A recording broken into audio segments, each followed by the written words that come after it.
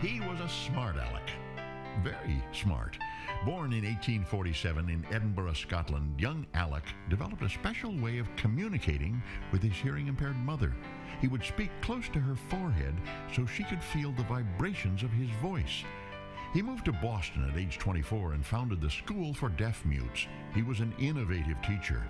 But for years, he dreamed of inventing a machine that would help the hearing-impaired listen and speak.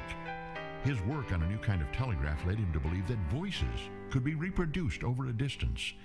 In 1876, at age 29, he received a patent for a device with a transmitter and a receiver. 3 days later, preparing to test the device, he spilled acid on himself. He called out to Thomas Watson, his assistant in the next room, "Watson, come here, I want you."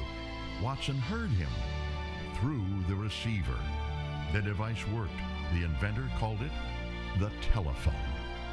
When he died in 1922, every phone in the country observed a moment of silence, a poignant tribute for Alexander Graham Bell.